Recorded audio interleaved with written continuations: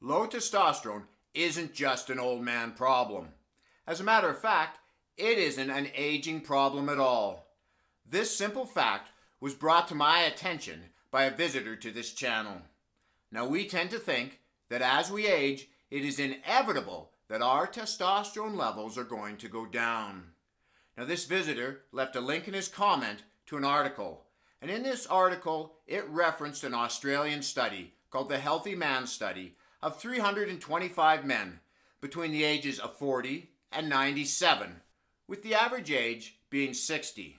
Now, these men all had a BMI that averaged around 26. And this is key, because 25 or lower is considered to be healthy. So all of these men had a fairly healthy BMI. Now, what they found when they took blood tests from all these men and compared their testosterone levels is that there wasn't a significant difference between these men's levels of testosterone, whether they be 40 or they were 97. Now, these findings do not match up with what is happening in the general population.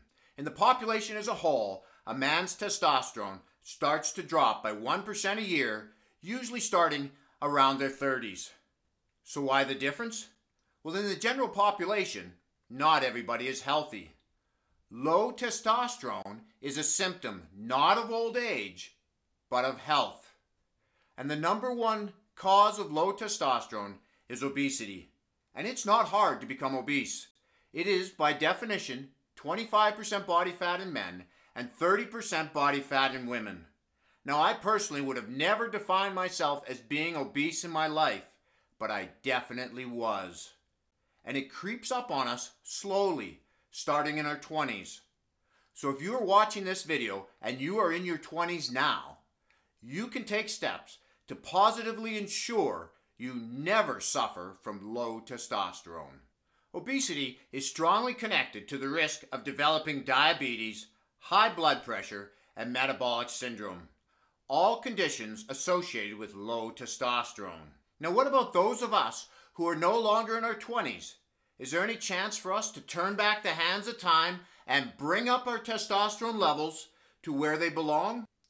I will leave a link in the description to a study that was done on 891 middle-aged men with the average age of 54. Now, all of these men were overweight and suffered from prediabetes, with a quarter of them suffering from low testosterone. Now, they broke these men into 3 groups, and the first group they gave a lifestyle change assignment to, and these men had to exercise 150 minutes of moderate exercise a week and have a calorie-restricted diet. Now, the second group were just given a drug. They were given the diabetes drug metformin. And the third group was the control group, so they were just given a placebo.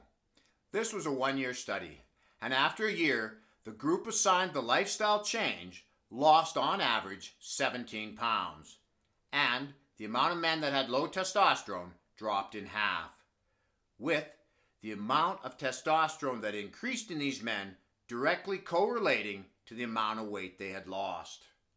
The other 2 groups experienced no change.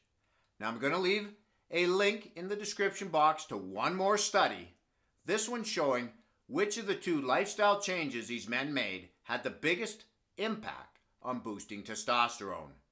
Was it calorie restriction, or was it increased exercise?